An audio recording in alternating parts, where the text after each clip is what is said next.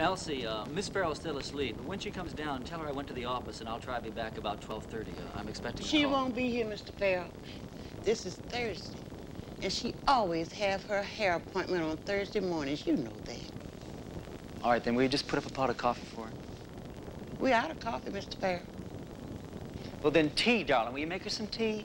I'll make it right now, Mr. Farrell, because I just might not be here when you get back. Look, Elsie, what are you talking about? Not your sister. She's not sick again, is she? No, Mr. Farrell.